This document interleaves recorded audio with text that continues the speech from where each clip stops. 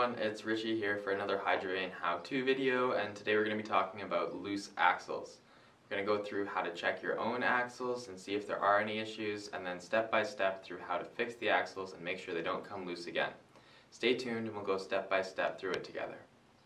There are 8 axles in the Hydrovane, facilitating the movement of 4 pivot points.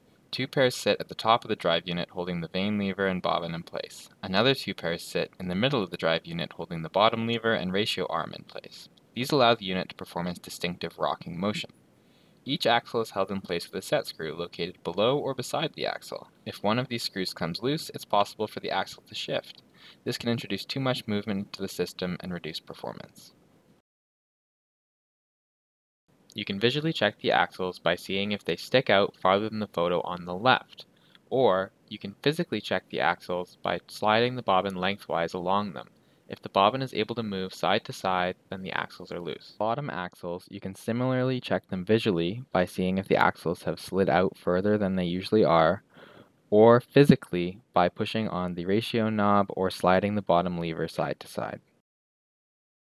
Using a 5mm hex key, remove the axle screw. For older units, you may need an impact driver. Push the axle all the way in, making sure that both sides are even. Apply a medium-strength thread locker like the Loctite 243 supplied in our offshore spares kit, and tighten using a 5mm hex key until the axle is firmly held in place. Be careful not to over-tighten, as this can strip the aluminum threads out.